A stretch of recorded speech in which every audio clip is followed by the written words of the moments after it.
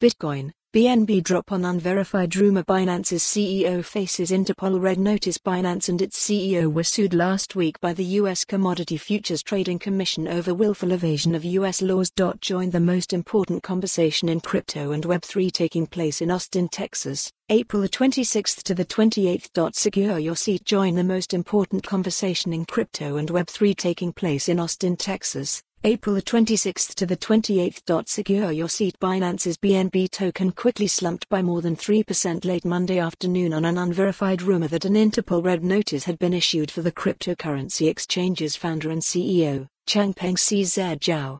Interpol red notice for CZ, read an encrypted message from Twitter user Kobe, who is well followed by the crypto community.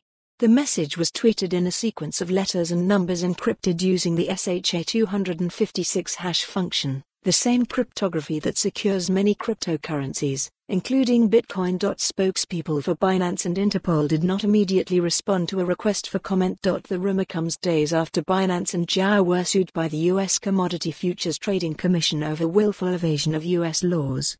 That lawsuit also sparked fears that an impending U.S. Department of Justice lawsuit could soon follow, along with potential criminal charges.